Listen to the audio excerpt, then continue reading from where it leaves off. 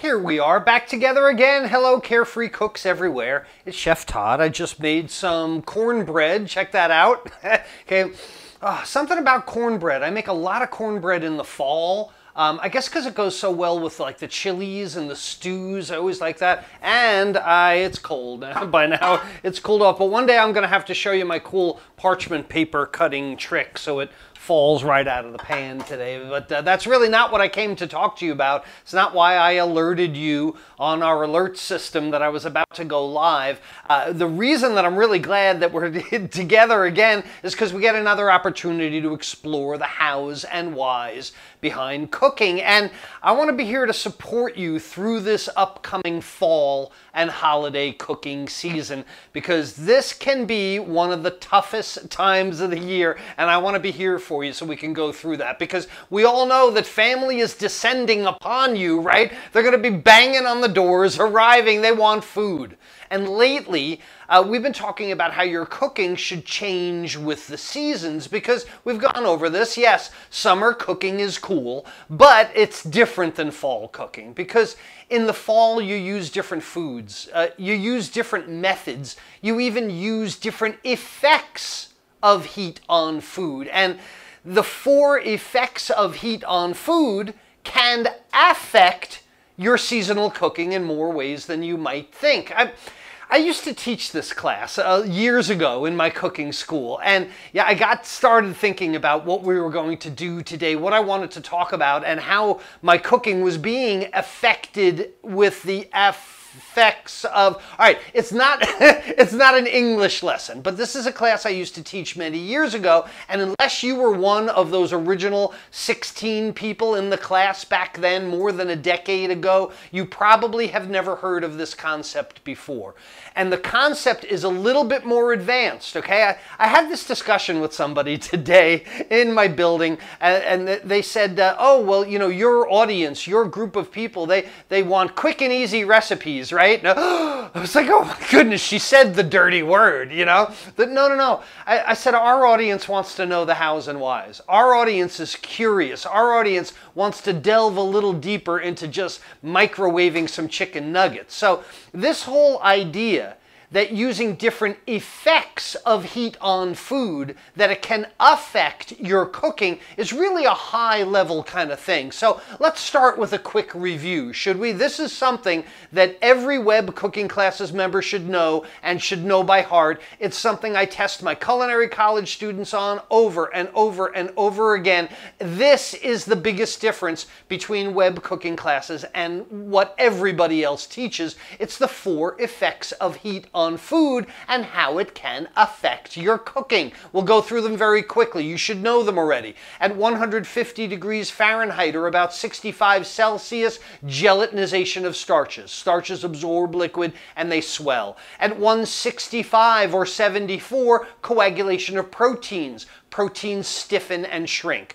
At 212 or 100, evaporation of moisture. Moisture turns to steam, it goes up into the atmosphere. And at 320 or 160, caramelization of sugars. This is when the sugars in an item get crispy and crunchy and dark, like the grill marks in the summer, or toasty things, or like toast. So, stay with me here for a minute, because just as summer is the opposite of winter, and spring is the opposite of fall, so are the 2 extremes in our temperatures here. They're seasonal cooking. It's inherently so. So I want you to think about this for a minute. Gelatinization of starches and caramelization of sugars are really opposite effects, like spring and fall are opposite. In the spring and the summer, you use a lot of caramelization of sugars. You know, you want to talk chef talk? Today, I told you this is going to be a little higher level. So in spring and summer, you're really focusing on that caramelization of sugars a lot more. You're grilling at this time of year, right? You're getting those nice grill marks on your chicken, your burger, your portobello mushroom cap if you're a vegetarian. But this is the point of grilling, is to burn stuff, right? And if you're totally honest with yourself, you know that the terrible truth about grilling finds in the spring and the summer. This is when it happens. And the truth is that burning things in nice weather is allowed. Oh, come on. You know it's true.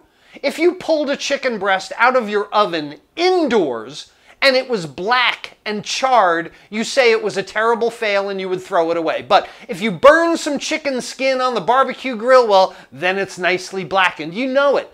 Caramelization of sugars, caramelizing stuff, burning stuff is the food effect of warm weather. But once fall starts turning into winter, the cooking comes indoors, right? And when you think about fall cooking, you immediately think about the stews, the soups, the dark sauces, the roasted meats, the casseroles, these things that go in the oven. Fall and winter most often mean moist cooking. Think about this, okay? I know I'm getting to you with this.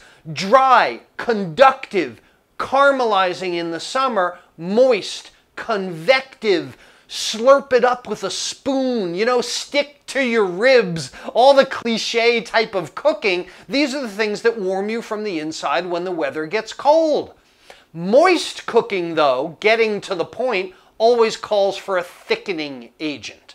If you're going to cook in moisture, you need to thicken it at some point. And a thickening agent is what makes those stews, those soups, those sauces, it's what makes them stick to your ribs or stick to a spoon or whatever we're sticking to these days. And my point here is that fall and winter use more gelatinization of starches than caramelization of sugars. If you cook by the 4 effects of heat on food, which you should be doing, then you're switching effects for the season.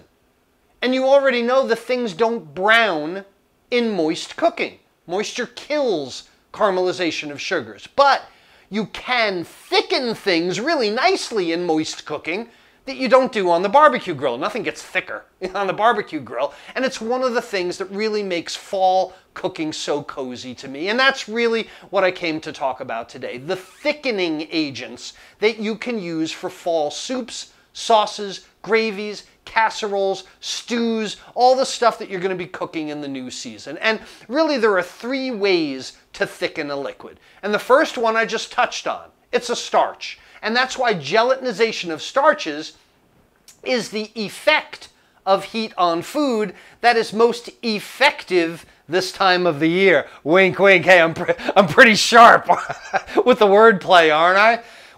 We've talked about keeping the dark roux cubes in your freezer. I did that in an episode a few weeks ago. There's a few episodes on that. And roux is the most used thickening agent because of its effectiveness. And it's also got that butter, you know, mouthfeel. And it should not be starchy when it's made well. The next thing I want you to think about is Grandma's house at Thanksgiving. Whether it's a Canadian Thanksgiving or a U.S. Thanksgiving. Did Grandma always thicken those turkey drippings with a cornstarch slurry? Yeah, most people did. Mix up the slurry with some water, pour it in there, and suddenly you got gravy. And it's another good use of the gelatinization of starches. But if you're gluten intolerant, if you've got a gluten intolerance, rice starches, potato starches, they're also excellent thickening agents for those types of diets. You know, think about this. If I were going to make like a cream of potato soup or a vichyssoise soup, I would use potato starch as a thickener. What's the sense of using butter and flour in a potato soup when potato will thicken it just perfectly, right? You can simmer dry rice in a liquid, and this will thicken the liquid and cook the rice as well. You can simmer dry beans in a liquid for the same effect. And these are all starches that will thicken a liquid beginning at 150 degrees Fahrenheit or 64 Celsius. It doesn't always have to be flour and butter to make a roux to thicken something. So start thinking about new thickening agents for fall. So as I told you, as spring is to fall, so is caramelization of sugars to gelatinization of starches. They're opposites. They're like totally different times of the year, but let's not stop today's lesson there. Let's go even further, because starches aren't the only way to thicken a liquid. And if you're with me, you know that fall cooking gets really cozy when your soups, your stews, your sauces, they get darker, they get thicker. And the next way to thicken a liquid is simply by adding something that's thicker than what you already have. This couldn't be simpler. You don't need any cooking skills to mix one thing into the other. Anyone can thicken a soup, a stew, a sauce with this technique. So here's some things to try. Tomato paste. Tomato paste is a great thickener for stews and sauces because it also gives you that like acidic quality. You know, it's always a contrast with the earthiness of your stew or your sauce. Use smooth melting cheeses. I go to goat cheese all the time in my white sauces because it melts so well. It gives you that tangy contrast. Again, brie works really well. Fontina cheese, a baby Swiss, Gouda, soft cheddars. Even American cheese works well, but we're not going to mention Velveeta here. It's a food group of its own, no Velveeta. You can use yogurt as a thickening agent. They do that in a lot of Eastern European countries. Cooking in cereal grains, using that as a thickening agent. Things like couscous, farina, oatmeal, barley. They can add texture to any soup, any stew, any sauce. You can even cook it and then strain it out of the liquid and then go ahead and serve it as a side dish, and you have the thickened liquid. Egg yolks, also great thickening liquid for custards, for classical tempered sauces. If you think about hollandaise sauce, think about what the egg yolk does to clarified butter. It thickens it. Egg yolks, they're emulsifiers. They bring two unmixable items together. They thicken salad dressings. They make mayonnaises, aioli, things like that. So that's my point today, because I'm thinking about thicker sauces for fall, and there's a lot more to making your fall cooking thicker than just using the gelatinization of starches. Because the third way to thicken any liquid is with a puree. Any liquid can be thickened with something else that's been pureed. Think about a pea soup, pureed peas, right? And one of my favorite techniques is using pureed black beans or lentils to thicken soups and sauces. And you can use this puree method to thicken liquids in any combination of the things that I just mentioned, right? Pureed cooked rice is going to give you a thicker soup than rice just floating around in a broth-based soup. Pureed oatmeal, pureed barley, mashed potatoes, whipped up potatoes, pureed corn, pureed carrots, celery, radishes, butternut squash. That almost sounds like baby food, right? And you are right. Baby food.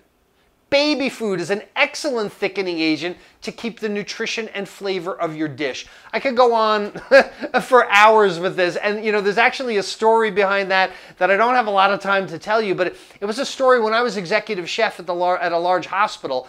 We have a dysphagia diet, people that have trouble swallowing, actually people have trouble keeping things down, and thickening is so important for this type of diet. We went through so many incarnations of the best ingredients to use, and ultimately it came down to baby food, thickened like steamed broccoli or rices that we did for them. It's a crazy thickening agent. I'll tell you that whole story another time. But what I want you to do today is to look around your kitchen.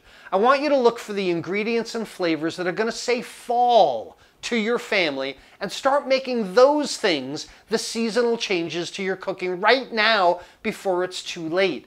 Because fall cooking is really cozy when it starts coming indoors, right? When you got to cover up the barbecue grill, when you have to start making those dark, thick soups, the stews, the gravies, the casseroles, all that kind of stuff. Because when you do, give a little more thought to the most important effect of your fall cooking this year, and that's your ability to thicken a liquid, because it deserves even more attention. And this is going to affect everyone at your dinner table, and that is going to make you proud of what you've done. And if you want to go even deeper into this topic, even darker, even thicker into how you can change your cooking for fall, I've just relaunched my new class. It's 3 surprising ways to enrich your fall cooking that you might be missing. And I only held this class for 1 week. It was about a month ago, but people were like clamoring. It was so popular that I knew I had to bring it back. And you can find a class time that's right for you when you hold your spot. I would do it right away because we're just launching this, and before these spots are gone, go to webcookingclasses.com/cozy. You know, I don't know how many days I'm going to extend the class deadline, so if you want to do it, now is the time to register. I'd go check it out. webcookingclasses.com/cozy to hold your spot, and you might even figure out, if you stay to the end, how you can get a shirt like this for free, as long as we have more, as long as we have enough, but we should. This is Chef Todd Moore. I'm reminding you that there is a thickening method to your fall cooking success. I hope to see you in the new fall class, and I hope to see your darker, richer, deeper gravies and stews, because it's fall time and the salmon on the grill is gone. We'll talk soon. See you Tuesday for the Carefree Cooks Code. Bye-bye, everyone.